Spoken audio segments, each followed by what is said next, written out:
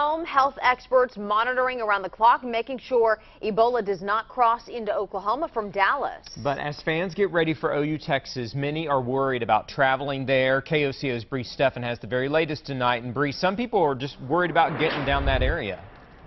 That's right, Paul. The OU Texas game is this Saturday, right in the heart of the city, and Ebola has many fans worried about even going to the game. But tonight, health officials say that there's really no reason for fans not to go and cheer on their favorite teams. The virus that has health officials on high alert is also upsetting football fans. Thousands of Oklahomans will pack into Dallas Saturday to cheer at the Red River rivalry. The Ebola patient is still in critical condition in a Dallas hospital, but that's not enough to keep some fans away. OU Texas game, because that'll be my 58th game. Others aren't taking any chances.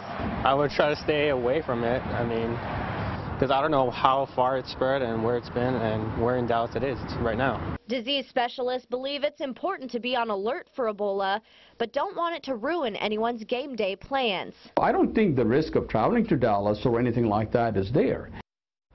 And since Ebola is transmitted through body fluid contact, health officials say there's really no chance of you catching it at a football game. Reporting live in Oklahoma City, Bree Steffen, KOCO 5 News.